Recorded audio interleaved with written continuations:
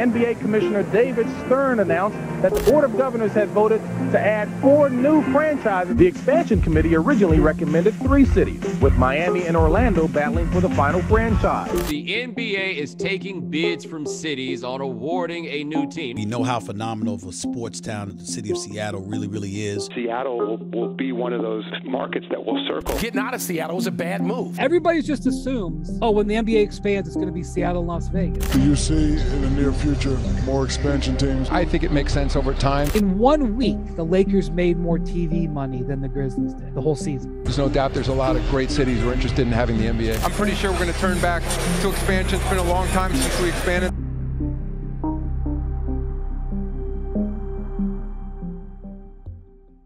The idea of the NBA expanding has always seemed very fun. And right now, it seems like a no-brainer. It certainly is always a concept that we've looked at with eager eyes. And as more and more comes out, it feels like the NBA is about to make the move. It feels like the NBA is about to expand to 32 teams. But trust me when I say, I love talking about the excitement of a new NBA team or two. Las Vegas and Seattle are the current heavy betting favorites to take on new NBA franchises, and we also have wildcard favorites such as Mexico City, Kansas City, Louisville, and Vancouver. Any of these cities could benefit big time from an NBA expansion. However, it's like I almost hate to say it, but what is not talked about is that NBA expansion certainly comes with a price. I think we can all agree. We only want the NBA to continue to grow in a positive and fun direction. We only want a product we want to root for. We want entertainment. But did you know that after the years 1988 and 1989, the NBA felt like they were in a great place? They added 4 teams to grow their sport only. This no-brainer decision had huge ramifications. The NBA took on more that they could handle, and by 1996, the league's scoring average had dropped by more than 10 points per game. Fans were outraged by this, understandably, and things actually got so bad that in order to fix their new problem that was caused by expansion, the NBA actually shortened the three-point line to increase scoring from 1995 to 1997. Are we prepared for something like the NBA scoring average to drop by 10 points? What's up guys, Mike here, and I want the NBA to expand. I want to see 2 new teams in the league, but also the more research I do for this video, the more worried I get. I came in here wanting to believe, and I still do. Because if we're being honest, I think the consensus is that people do want NBA expansion. But if I'm being honest, NBA expansion so far, if we look at recent history, has gone horribly for all of us, including the fans. You may remember the now extinct Charlotte Bobcats, a team so bad that the color orange in my head is forever associated with losing on a historic level. We will get to that. We are going to get into a ton here actually, because the NBA has expanded 11 times total and 5 times since 1980, which means we do have a lot of past history to work with when we ask some very important questions. Extinct franchises, scoring plummeting, we do not want this. But of course, with expansion comes some huge positives as well. Without expansion, we wouldn't be here with 30 teams. And between 1966 and 1976, the NBA went from 9 teams to 22 total as the league entered the post-merger era. But really, the question is, if the NBA had a 2023, 2024, or 2025 expansion draft, what rules would they have in place now? Well, in order to give us an idea of that, we have 5 expansion drafts that have happened from 1980 and on, and in all 5 of those drafts, we have had roughly the same rules. And those rules are that the other 30 teams would be allowed to protect 8 of their players total. 8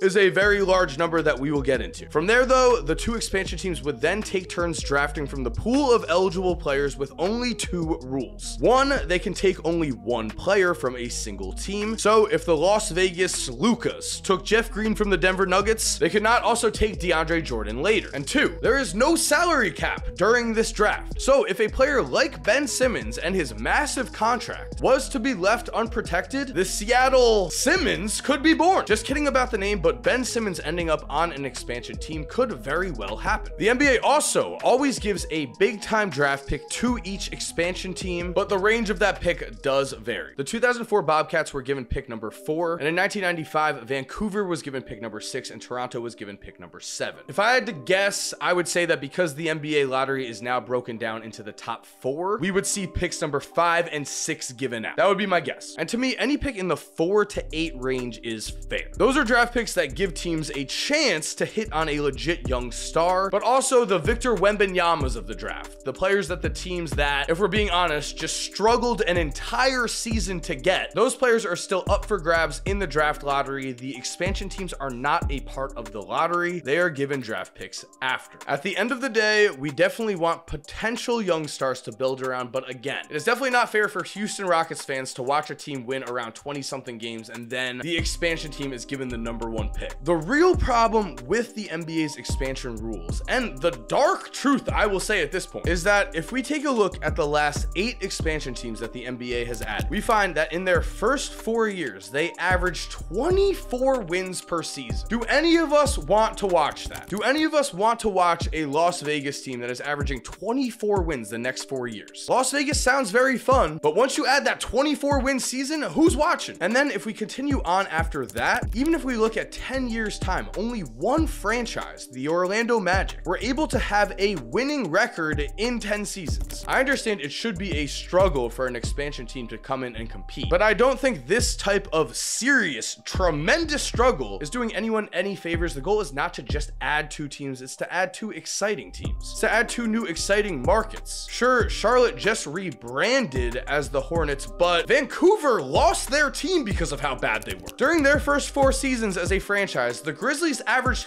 14 wins. It is no wonder that Canada pushed them out. After the NBA's last mass expansion, in 1994, the Los Angeles Times actually had a headline read: "The NBA moves to eliminate ugly ball." That is what basketball was being called, ugly ball. None of us want ugly ball again, so how do we possibly fix this? Also, before we move on, it needs to be brought up. Hilariously, the change in shortening the three-point line did not work in any way. Teams ended up attempting about 5 more threes per game the very next season, but because a lot of the players were just not used to shooting threes as part of their regular offense, the league's scoring average actually went down by a full 4 points per game the next 3 years until the NBA gave up on this and moved the three-point line back to its original place after 1997. This actually happened. Three-point shooting was made easier, but somehow scoring across the board went down. Would the league have kept this three-point length if their experiment had worked? Possibly. And that would not have been good for basketball. So how does the NBA accomplish what we need here? An expansion that gives new life to the league, not a slog, horrible 24-win team that no one wants to go and see play. I'm sorry, Bobcats, but all I'm seeing is orange. Come on now. And we've heard the theory that the NBA is in a better place with its overall talent pool, but the eye test shows us in the NBA playoffs that several teams already are lacking depth. Several